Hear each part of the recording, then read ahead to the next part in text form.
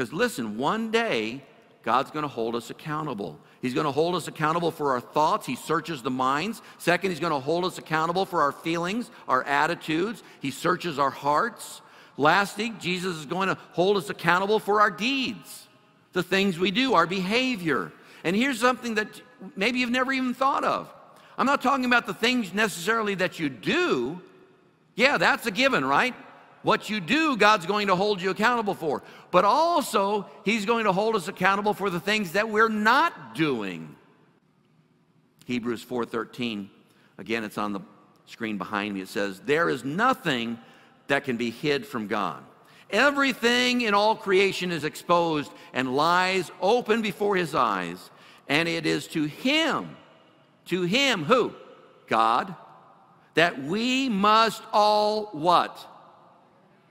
Give an account of ourselves.